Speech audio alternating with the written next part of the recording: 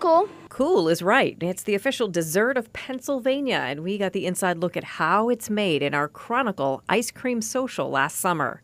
Take your banana and you're going to cut it lengthwise. Get the vanilla chocolate next. Strawberry ice cream on there. Then add strawberries over the strawberry scoop, chocolate syrup over the chocolate scoop, crushed pineapple over the vanilla. And on top of all that, whipped cream, maraschino cherries, and an American flag. There you have it, but you can really enjoy it any way you like it.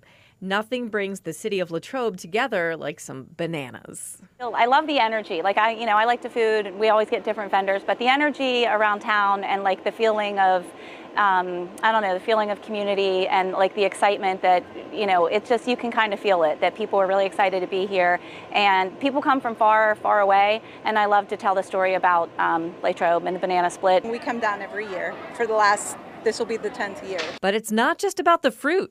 Your smile is like breath of spring, boys are soft like summer rain. There's music, a car show, cornhole tournament, even rock climbing. I made it to the top. The free event this weekend looks to draw big crowds. We've had estimations as many as 30,000 people throughout the 3-day weekend.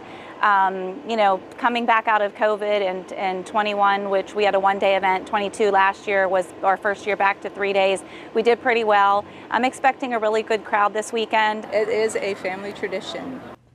Yeah, you can start it with your own family too. Latrobe has held this annual celebration since 2013 when the Pennsylvania Historical Society unveiled a marker at the former site of Tassel's Pharmacy where David Strickler was working at the time on his wonderful invention.